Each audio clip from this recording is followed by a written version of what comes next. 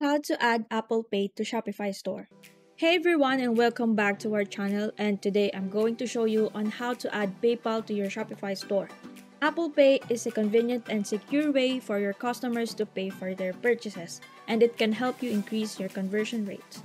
First, you need to log into your Shopify store, and then to add Apple Pay to your Shopify store, go to settings, and then you want to find payments, and then you will need to use a supported payment provider such as Shopify Payments, Stripe, or First Data. And for now, I will be using Stripe because as you can see, Stripe supports Apple Pay, American Express, MasterCard, and Visa. Then you're going to click it, and then you have to connect your Stripe account in here, and then once you're connected, you are now already connected to Apple Pay through Stripe. And that's it. You have now successfully added Apple Pay to your Shopify store. Now your customers can pay for their purchases quickly and easily using Apple Pay. I hope this video was helpful. If you have any questions, please leave a comment below, and don't forget to subscribe to my channel for more Shopify tutorials and tips. Thanks for watching and see you next time.